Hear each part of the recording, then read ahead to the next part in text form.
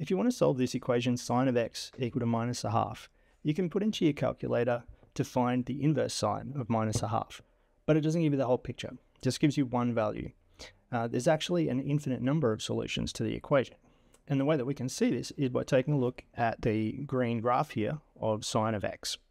Sine of x is equal to minus a half anytime the green curve cuts the line minus a half.